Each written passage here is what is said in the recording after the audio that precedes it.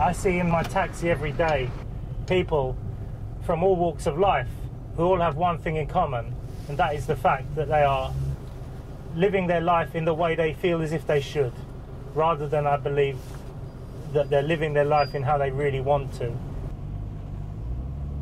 So many people are burdened by finances.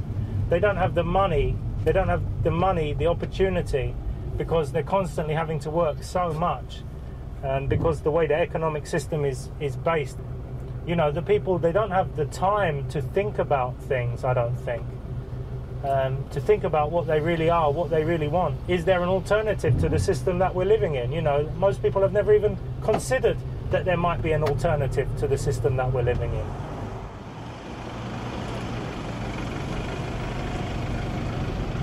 Did anyone know who Jacque Fresco was 2 years ago in London? I would say the number of people who knew Jacque Fresco was 2 years ago would be much less than it is today.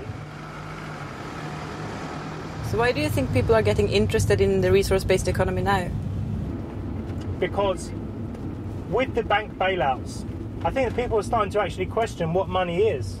And if all of a sudden you can create, you know, however many hundreds of billions they just created to give to the banks so that they didn't go out of business, I think people are starting to wake up to what is actually going on.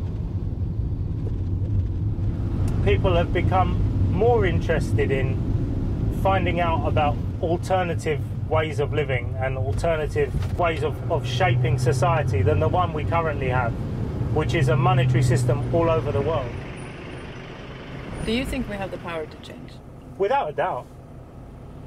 What we don't have is the power to think we have the power to change.